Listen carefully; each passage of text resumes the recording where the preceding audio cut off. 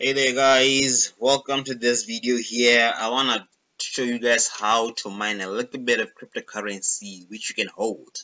Mining cryptocurrencies with your microcontrollers is all about holding cryptocurrency until it hits that jackpot price and you make a lot of money out of it. So on the background here we have a Mhtiny 88 macro development board. This is good because it also uses the Arduino IDE. So in other words, you can mine with your Arduino IDE on this particular board over here. Very affordable, but to buy. I got 4 of these, and I have an Arduino Nano, and I also have two ESP32s. So this particular board is very good as a starting point because it's probably gonna mine more Arduino coin than your PC. So let me go here to this pen right and show you. Okay, so basically it's simple. You download the Arduino IDE. You can get it in the link in the description below. When you have your Arduino IDE, you basically go to arduinocoin.com, right? There's a video for that also in my channel where I show you how to install the Arduino Coin AVR miner. If you have your Arduino IDE and you have your AVR miners installed in your computer, you basically connect your microcontroller. This one right here, we have this particular USB port here. There you see it.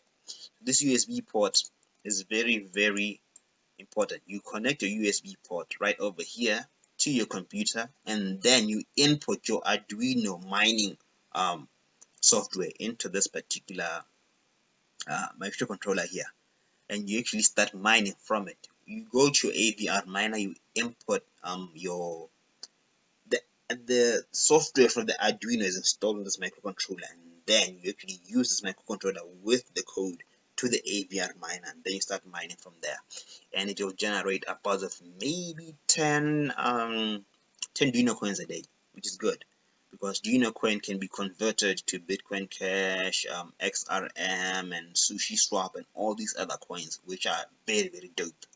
And Bitcoin Cash is great. People are saying it may explode. Sushi Swap, they will grow at some point. So you can imagine if you do your own research and say, okay, I know that Sushi Swap is gonna like 10x in the next year or so.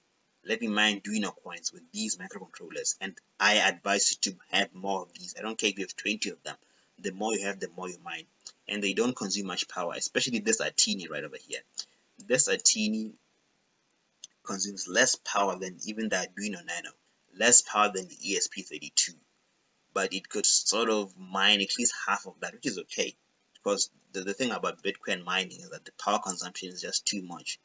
So this will be good. Don't forget to know what these other buttons are. These are the reset buttons here. Just click on that, reset it, and install, download of the code into this particular microcontroller.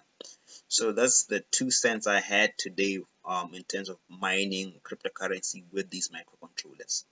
Thank you guys for watching this video. I'll see you in the next one.